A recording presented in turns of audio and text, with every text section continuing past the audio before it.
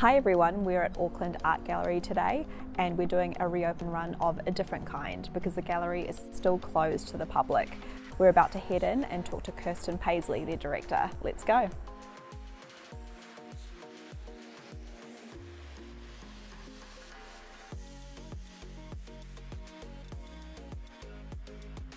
Auckland opened up after lockdown last week, but the gallery decided to stay closed.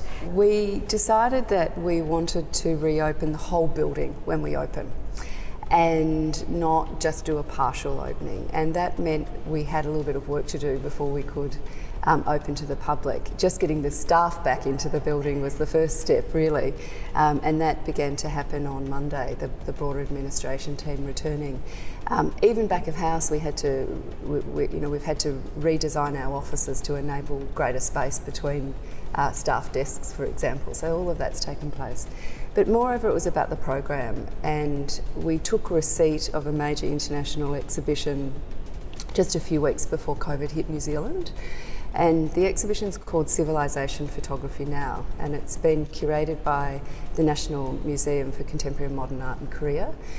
And it brings together the work of over 200 photographers to look at the way in which humanity inhabits the planet. It's a very contemporary exhibition, and it really looks at the way in which people live, the way they work, the way in which we control and order ourselves, the systems for communication, and where we're going as a species, how we transport ourselves and goods around the planet. So it's a really topical exhibition, which we felt would be hugely resonant when we reopened. So we've had to take our time with installation. It's an exhibition that spans 16 individual gallery spaces. Wow. And we just really wanted to take our time with installation with our install team leading up to our reopening. So we're looking at opening to our members on the 11th and 12th of June, and then to the public on the 13th, and the whole building will be open at that time. The second reason is a human resource one, which is also an interesting story. Auckland Art Gallery Toi Tāmaki is part of a larger organisation, a council-controlled organisation called Regional Facilities Auckland, RFA. And in that family we have the Auckland Zoo, Auckland Live, the major performing arts institution of New Zealand, the Maritime Museum and stadiums and so on. And our friends in the performing arts have been hit perhaps the hardest, not being able to bring and congregate groups of people together. So what we've been looking at here at the gallery is working with our colleagues in the performing arts to find meaningful work for them within the gallery. And one of the ways we've been able to do that is to undertake quite a large redeployment program where staff from the performing arts are coming to staff the front of house. Wow. And also parts of our back of house and technical aspects here at the gallery. So all of that has just required us to take a little bit of time and not open on day one of level 2. We're really trying to preserve permanent staff. So we've been able to keep our casuals on the book, but they're not getting as many hours now, and instead we're backfilling our casual staff with permanent employees that have got front of house experience but in performing arts venues in Auckland. So we're excited about that. There's also other skilled staff which we're looking to work with in the content development. We've had staff in the building through level 3, our essential staff that have been working on installation, conservation as well. And our security team's been here throughout. So there's been lots of thank yous shared amongst the staff for those frontline people who have kept things ticking over and safe. And now we're starting to see our administration staff. Look, part of our workforce is still thinking about the return and how it feels for them, and we've been fairly flexible with staff. We're really interested in productivity, moreover, than where people are, and wanting to make sure that where people need and want social contact, they're able to come in, and where they need to be taking perhaps smaller steps towards emerging out into the world, enabling that as well. We anticipate that most most of our staff will be back in Auckland. Of course, people have gone off to various homes around New Zealand to be with family during lockdown, so just allowing a bit of time for people to return. Overall though, it's been a hugely productive time for the gallery. It's been a time to get tasks done that you otherwise wouldn't be able to because you're busy delivering an active exhibition program.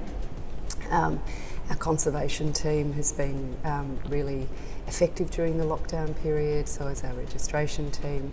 Our digital content team have been, like you can imagine, flat out. Yeah, and I think it's different for different people. We're all kind of taking to these adjustments at different rates, so I think that message of being kind and flexible is pretty important for an employer. We went into overdrive when lockdown was announced in capturing content. We had 2 days to do as much content capture as we could. And we just opened an exhibition called Enchanted Worlds, Hokusai Hiroshige and the Art of Edo, Japan. Absolutely beautiful painting exhibition. So we just had 2 weeks of opening. So we spent the 2 days from when the Prime Minister announced level 4 was coming into effect.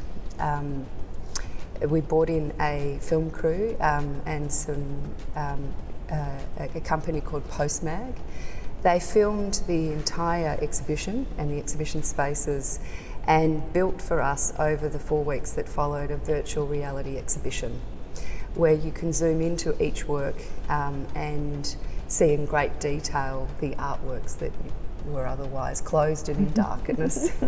It's our first ever virtual reality exhibition that we've produced, and we're about to release version 2, which includes full Te-Reo translations as well.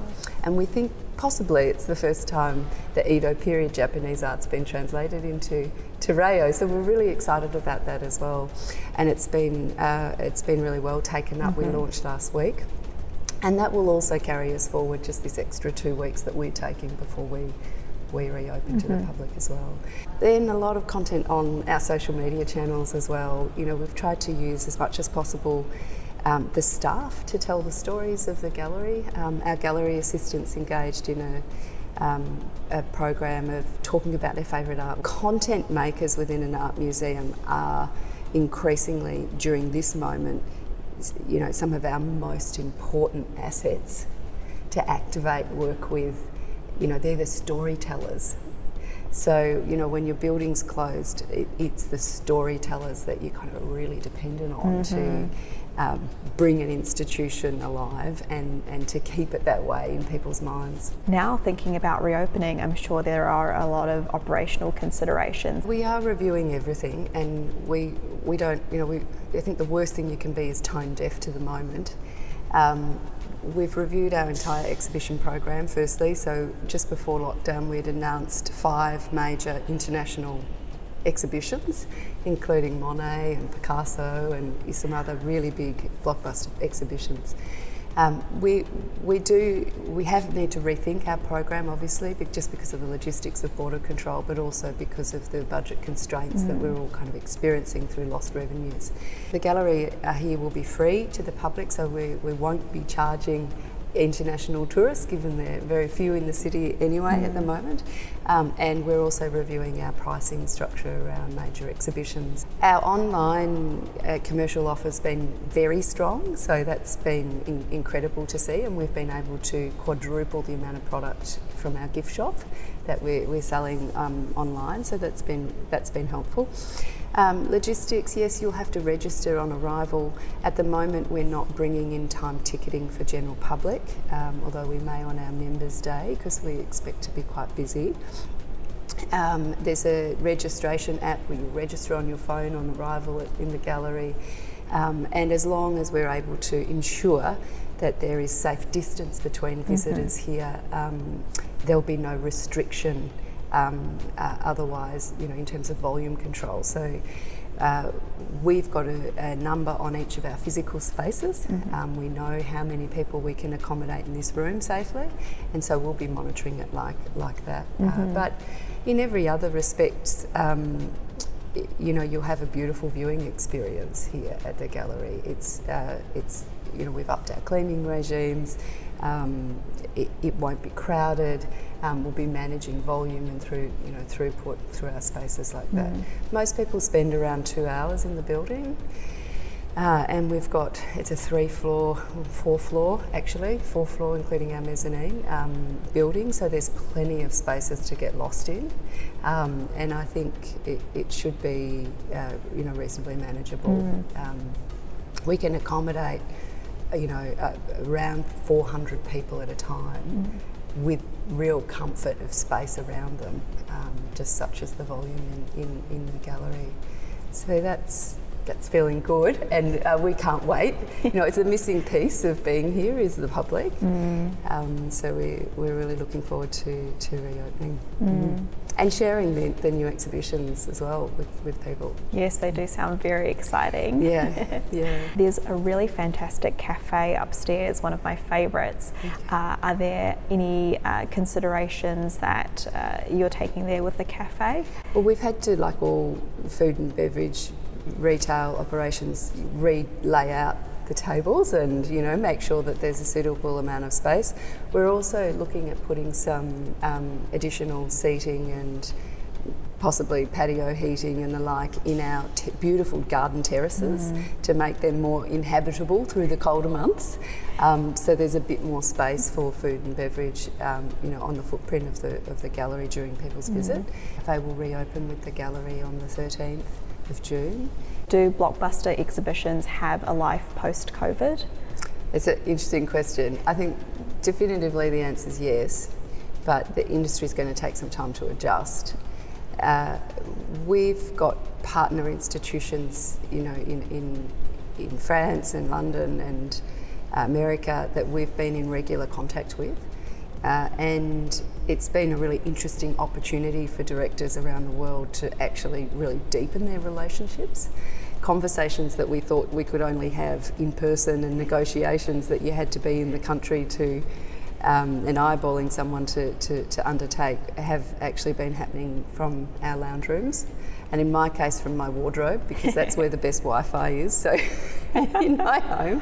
So you kind of had this really interesting opportunity to develop a much deeper relationship with your peers and colleagues.